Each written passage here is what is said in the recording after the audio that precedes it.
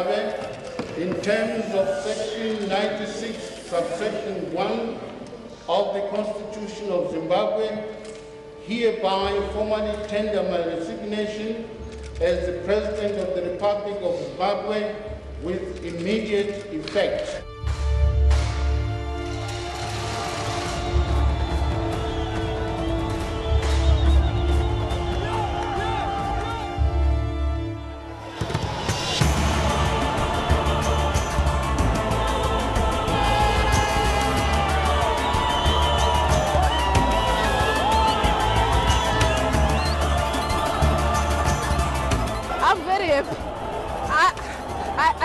I don't have anything to say, but I'm happy with this. Mugabe, yes. I don't have any words to say now. 37 years with one president, it doesn't make any sense.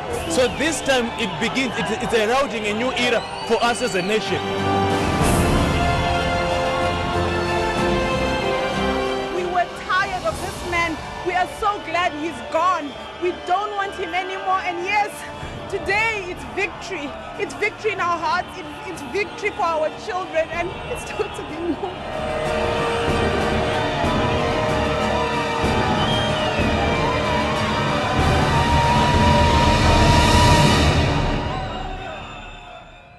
A dramatic turn of events that some call divine intervention.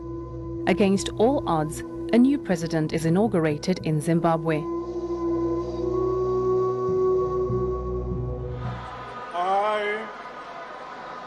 Emerson Dambudzo Mnangagwa, swear that as President of the Republic of Zimbabwe, I will be faithful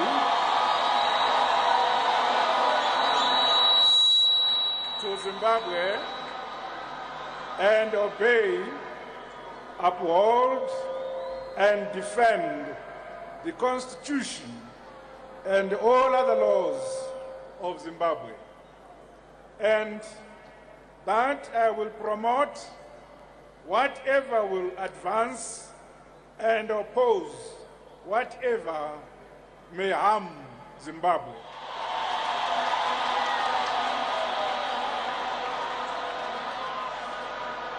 That I will discharge my duties with all my strength, to the best of my knowledge and ability, and true to the dictates of my conscience, and that I will devote myself to the well-being of Zimbabwe and its people. So help me God.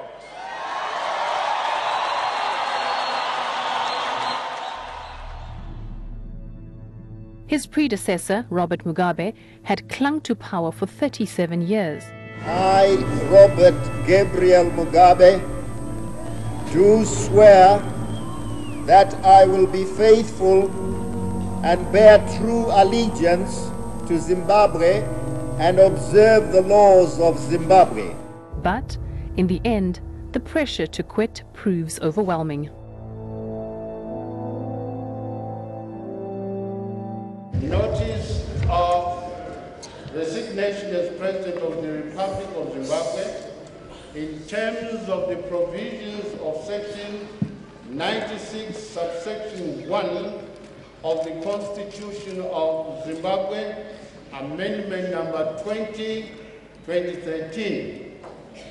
Following my verbal communication with the Speaker of the National Assembly, Advocate Jacob Mudenda, at 13:53 hours, 21st November 2017, intimating my intention to resign as the President of the Republic of Zimbabwe, I, Robert Gabriel Mugabe, in terms of Section 96, subsection 1 of the Constitution of Zimbabwe, hereby formally tender my resignation as the President of the Republic of Zimbabwe with immediate effect.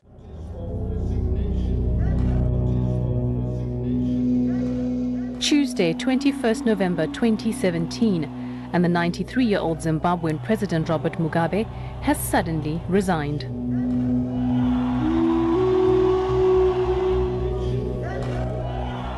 This is shortly after the army had taken over the capital of Harare.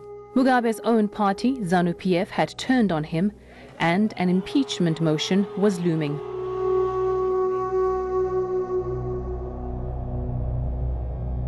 I'm very happy today. It's our independence today. We are now a free Zimbabwe. Nobody can stop us. Nobody can hinder us. Zimbabwe as a nation is celebrating what today we have achieved. So the type of democracy that is working for us is this one. There's no blood. There's nobody arrested. The soldiers are here with us, and we are so happy. And this is what we wanted. We are here to celebrate the new independence of Zimbabwe, 18th of November 2017.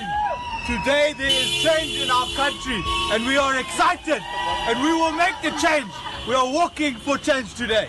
I'm very happy. I don't have anything to say, but I'm happy with this. Mugabe, yes, I don't have any words to say now. 37 years with one president, it doesn't make any sense. So this time it begins, it's heralding a new era for us as a nation. Jubilation erupts on the streets of Harare. Celebrations strangely at odds with Robert Mugabe and ZANU-PF's claimed majority support.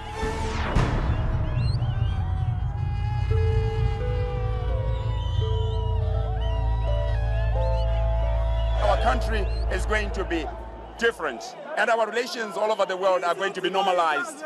We are a peace-loving country. Let him go finally, okay? It's okay. Let me leave, okay? I'm finally happy. Thank you, Lord. Thank you, Jesus Christ. Thank you, Lord. Thank you, my Lord. I'm happy. I'm totally happy. This is a change, a great change. 37 years of the same operation. We didn't fight the 1980 war, but we fought the 2017 war. And we are happy that Mugabe is gone, and is gone for good. Happy New Zimbabwe! Mugabe had led Zimbabwe since independence in 1980. It's very unfortunate that,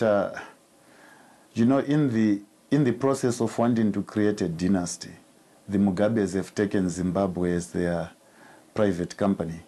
And the boys show opulence in a sea of poverty. Grace has shown no respect at all to Zimbabweans. But not only cruel, she is a penchant for spending taxpayers' money in absolutely outrageous ways when everybody else is wallowing in poverty, when people are dying because of lack of access to basic health care. In fact, the Zimbabweans are more tolerant to Mr. Mugabe than they are to his family, because his family has shown total disregard for the people of Zimbabwe. Friday, 24th November 2017. Only 3 days since Mugabe's resignation, Emmerson Mnangagwa is sworn in as president of Zimbabwe. This is remarkable, considering Mugabe had fired Mnangagwa as vice president less than 3 weeks earlier. For the time that I shall be president of Zimbabwe, I solemnly promise that I shall, to the best of my ability, serve everyone who calls and considers Zimbabwe their home.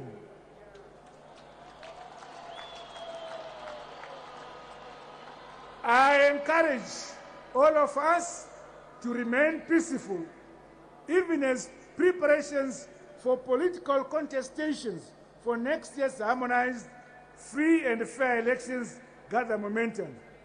The voice of the people is the voice of God.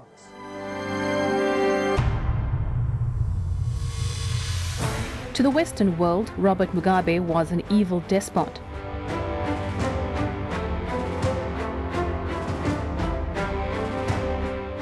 There will never be a regime change here.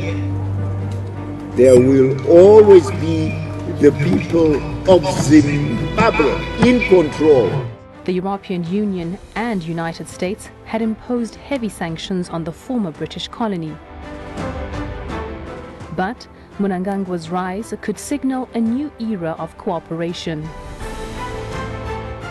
I have to say that the resignation of Robert Mugabe, I think, provides Zimbabwe with an opportunity to forge a new path free from the oppression that has characterised the past. We want to see a democratic, free, secure Zimbabwe where people across communities, from communities across Zimbabwe, are able to carry out their lives without fear, without oppression. And we want to see that country rejoining the international community. We have obviously provided some support to Zimbabwe in terms of UK aid. And as their oldest friend, we will do everything we can to support their change into a country that is free, that is democratic, that is free of all oppression for all communities. Certainly what we saw today, the resignation of Robert Mugabe, is a historic opportunity and historic moment for the people of Zimbabwe. The people of Zimbabwe have firmly voiced their desire for a new era to bring an end to Zimbabwe's isolation and allow the country to rejoin the international community.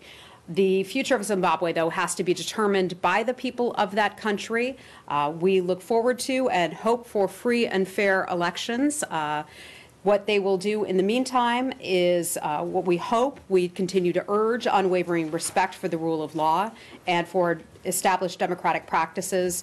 穆加贝先生为津巴布韦民族独立和解放事业做出过历史性的贡献。他也是泛非主义运动的积极倡导者和推动者。他长期以来致力于中津友好和中非友好，为中津关系和中非关系发展都做出过重要贡献。中方尊重穆加贝先生辞职的决定，他仍然是中国人民的好朋友。Mnangagwa returns to a hero's welcome 2 days before he officially takes power. On behalf of the Zimbabwean youth who reside in South Africa, we want to say thank you to the military people. Without you, we were not going to succeed in taking Mr. Mugabe out. We want to go back home. Even tomorrow, even now at night, we are very happy. I've got nothing to say. I'm very, very happy. I'm happy because Mugabe has resigned. We have been suffering for so many years. I came here in South Africa in 2002. Since 2002, I went to Zimbabwe and come back, but still the situation was not fine. We've been waiting for this day, I don't know how many years now. With freedom at last. Yeah, it's a good feeling. We are seeing at the newspaper, the headline, to see that the heroes welcome for ETs. So we are happy. Much as we are going towards an election, people will be free to make a selection, a choice of their own, without being intimidated. And the environment should be actually giving people that the freedom that they want to choose the leader that they feel is their leader. But the 75-year-old Mnangagwa's recent road to rulership has not been an easy one. We don't want Mugabe, we want a goblin to go. He's a goblin. In August 2017, he had fled to South Africa, allegedly after being poisoned. Mnangagwa directs suspicions at his former biggest rival, Mugabe's ambitious wife, Grace.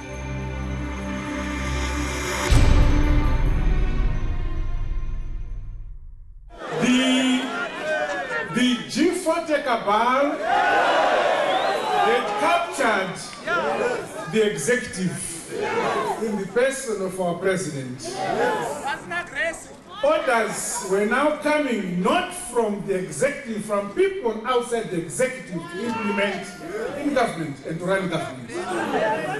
But the people of Zimbabwe yourselves have refused.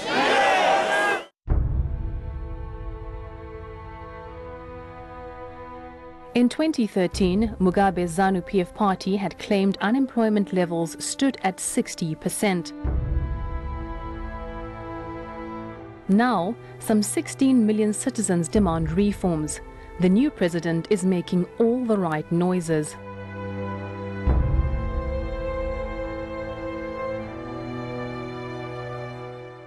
The task at hand is that of rebuilding our great country. It principally lies with none but ourselves to do so. I implore you all to declare that never again should the circumstances that have put Zimbabwe in an unfavorable position be allowed to recur or overshadow its prospects.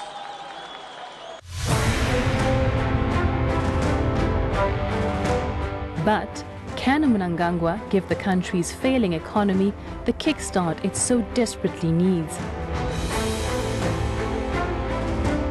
Our expectations to the new president, incoming president, is to open up to the, to the markets, outside markets, to bring in more investors. He is a perfectionist, humble, and very energetic man. So we hope, and I know so, that for the time he's going to be running, there are going to be a lot of changes. For we are well aware that he's got links internationally. So in a way, both business-wise and socially, I'm sure we're going to have a brighter future. I think he is going to do things which were not being done by the past president. You know, we want that president to be unite with other people, with other continents, so that we can build our country. The party, the ruling party, and the state have conflated. So decisions that are made in ZANU-PF in the party affect the state. Decisions that are made in the state are synonymous and congruent with the vital interests of the party. And precisely because it has been a securocratic state, whoever was the head of state was the mere normative representative of this military order. And he or she would remain so as long as he or she continued to serve the interests of the military. And once that person served to stop serving the interests of the military, they would recall him. And so in a way, what happened last week was a recall of someone who was no longer acting in the best interests of the securocratic state. But that doesn't tell the complete story. The true story is that as of now, Zimbabwe, and before the removal of President Mugabe, Zimbabwe was caught up in a series of multiple crises that all converged at one particular historic juncture, which has never happened in our history. Others, however, are still disillusioned about the country's political system. Many accuse the former president of ruling by fear and intimidation. I am afraid to answer your questions. I don't. Politics is a dirty game. I think there's one thing that we need to straighten up here. We are viewing this as if it's all about Robert Mugabe. But our view as the People's Democratic Party is that this is about the people of Zimbabwe. This time we must be dealing with issues of the people of Zimbabwe that are scattered all over the world, that are refugees, the people of Zimbabwe that are suffering in Zimbabwe because of Robert Mugabe. The clear issue here is that Robert Mugabe is a symbol of poverty. Robert Mugabe is a symbol of thuggery. Robert Mugabe is a symbol of murder, symbol of Murambatswina, political violence. All those things are associated with Robert Mugabe. If we are to talk about real liberation, we have liberation heroes such as General Lukautu Masuku, Joshua Nkomo, Tongo Gara, Mjuru. Those are the people that we can talk about, not Robert Mugabe, a man who can't even fire a pistol. He is not a liberation symbol. So exactly who is Emmerson Mnangagwa? Is he what Zimbabwe really wants?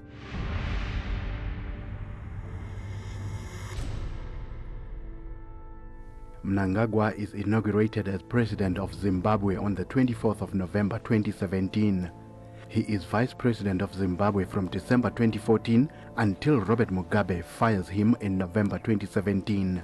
Mnangagwa helped direct the War of Independence in the 60s and 70s.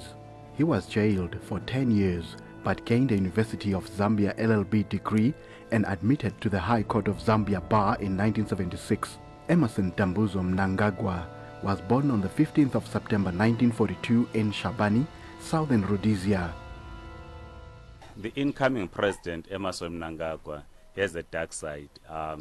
We will judge him in terms of the work that he does.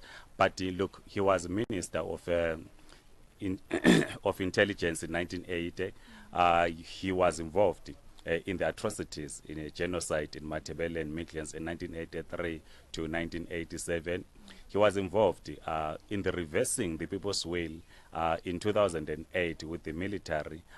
We are asking ourselves whether is Mnangagwa, as you read the Bible, the soul in the Bible traveled on Damascus Road, the soul was persecuting Christians. Will he be the man that the people of Zimbabwe have been waiting for? Emerson Mnangagwa is the right person to take over Zimbabwe and develop the country economically. What Zimbabweans are worried about at this point in time are bread and butter issues. Zimbabweans want to work for Zimbabwe. And they have come out very clearly in solidarity to say that we are willing, we are coming up and we're saying, this is who we want to lead our country. Emerson, he's a lover of power. And he's then sided with those very imperialists who he threw out so that he can maintain power. What we will see now is a reversal of the gains that we've got under Robert Mugabe. What we should have done is seen a deeper pushing through the socialization. So we must understand what is happening now. If we care about the Zimbabwean people authentically and truly, we won't put someone in power who is there for his own power gains so that he can maintain Zimbabwean people. Yeah. South Africa has maintained a respectful distance during the Zimbabwe crisis, but can it still afford to sit on the economic sidelines? The issue is, a chief of the army in Zimbabwe may make a certain statement. The government in Zimbabwe must deal with that matter, not the ANC in South Africa. ZANU-PF must deal with that issue because Zimbabwe is not our colony. It is not our province. It is our neighbor. If things go wrong there, of course, we'll be concerned because it will impact on us. But we have no authority over them. That's the point we're making. So we have the economic crisis. 95% of our people are unemployed. It's hard to imagine when you put it in figures, but it's the truth. 82% of our people are living in extreme poverty, surviving on less than US 35 cents a day, which is something like 5 rand.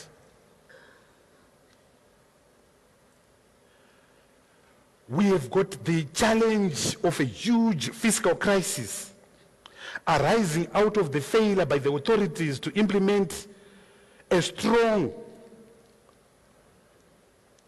anti-cyclical fiscal regime.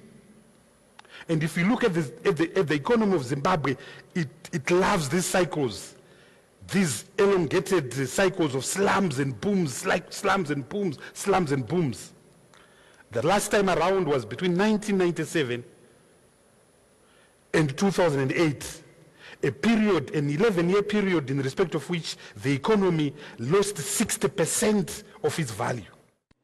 It's a bit tricky because there's uncertainty in the country. No one knows what will happen tomorrow. So currently there's no one crossing the border, especially coming to South Africa to buy or do any trade. Meanwhile, what's next for the Mugabes? Zimbabwe has granted the Mugabes immunity from prosecution and assured their safety at home. The Mugabes own properties in Zimbabwe, South Africa, Hong Kong, Singapore, and Dubai. South Africa's Department of International Relations has not received any request from the Mugabes for asylum. Robert Mugabe frequently visits Singapore for medical treatment. Presidential retirement benefits. Robert Mugabe will continue to earn his presidential salary as per a constitution drafted in 2013. A former president or vice president is entitled to receive a pension equivalent to the salary of a sitting president or vice president. Reports say Grace Mugabe will get state-sponsored domestic help, air travel, an office, and entertainment allowance. A turn of events that has sparked heated debate as the sun sets on Robert Mugabe's controversial reign.